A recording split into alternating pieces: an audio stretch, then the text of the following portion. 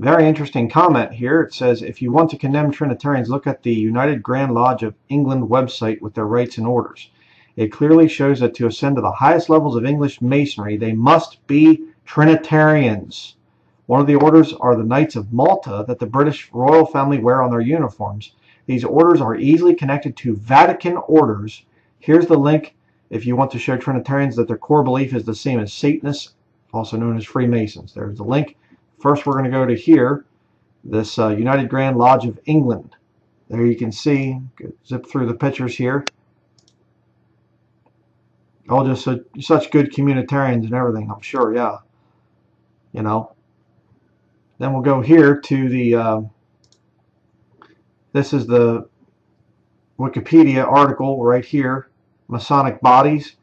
You go down here to England and Wales, rites, orders, and degrees. All right.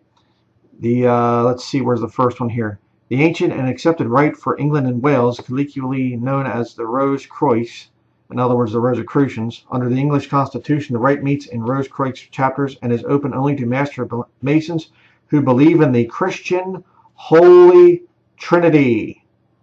Right there it is.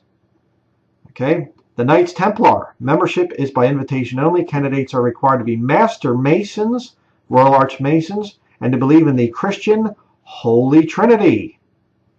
How about that?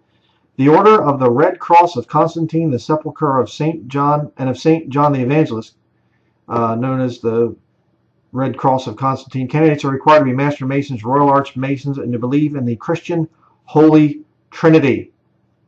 How about that? Okay. And I'm going to show you the picture here that's in with this article.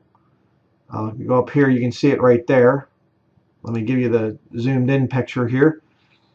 Orders in green admit only Trinitarian Christians. Do you see that?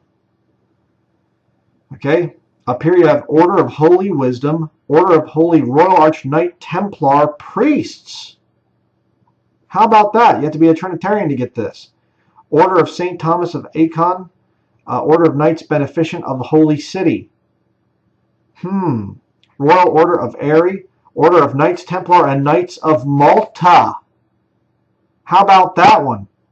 You only get in if you're a Trinitarian. Order of the Red Cross of Constantine.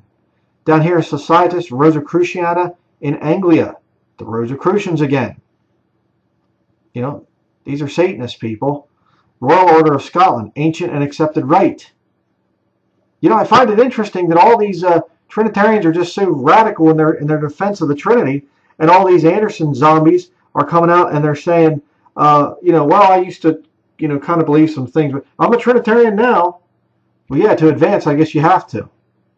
So, again, what an amazing comment. Thank you up here for sending this thing, but right there you go. To be a high-level Freemason, you have to be a Trinitarian. Right there it is.